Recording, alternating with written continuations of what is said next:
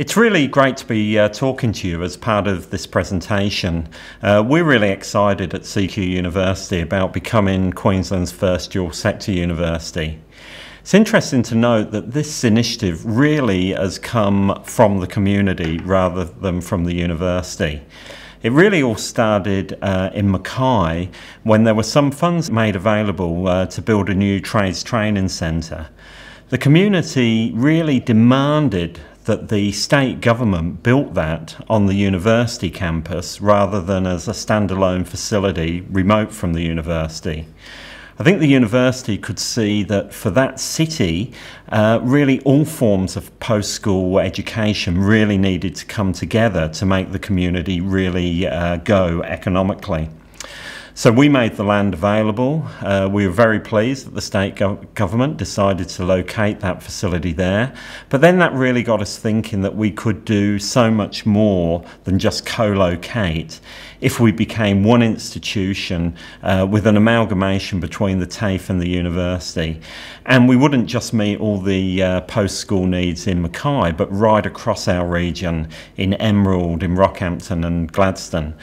It seems to me that this is a region that is just absolutely ripe for a dual sector approach.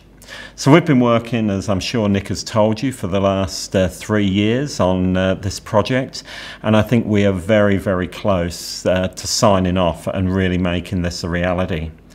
Now, as I said, I think this will be fantastic in terms of meeting the educational needs of our region. We're definitely not looking at this as just being about linear progression, where we have students going to the TAFE and then progressing to the university. I think that's a very old-fashioned model. Of course, there will be some of that kind of activity, but we're really excited, and I think business is excited about a parallel approach, where some of our students doing university degrees can pick up competence packages, maybe our engineers doing welding qualifications. We could also have people doing apprentices, picking up some university subjects as they go through. People graduating with degrees and then going into the TAFE.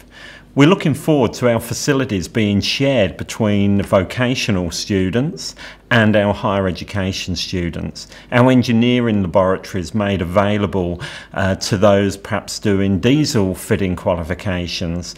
We're looking forward to making the refrigeration facilities available in the vet part of the university available to our engineers, and that there's going to be lots of activity like that.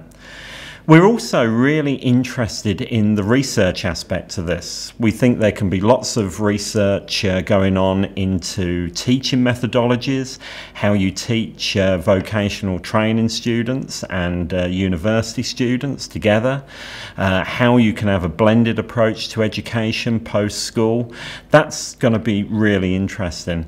But we're also interested in how we can have a really practical impact on businesses in the area through using both a higher educational approach and a vet approach. So we have many of our researchers doing research into many areas, but with the vet component we will have a really hands-on practical approach. So something that we can produce in the laboratory we can put to our staff over on the vocational training side of the university to see whether it can really work in practice out in the field. And I think that synergy between the true research and the practical application of that research is going to be quite incredible in the university, and we're already looking at where we can make that happen. So look, we are excited about the next stage in our development as a university. As I said, I'm really pleased to have been able to talk to you today, and I wish you very well for your conference.